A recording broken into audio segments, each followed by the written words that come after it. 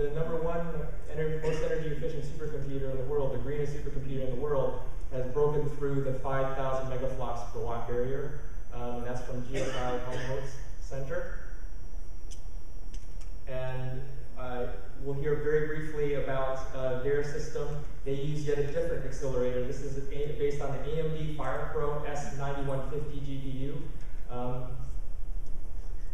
And with that, representative, come up, please, for GSI Helmholtz.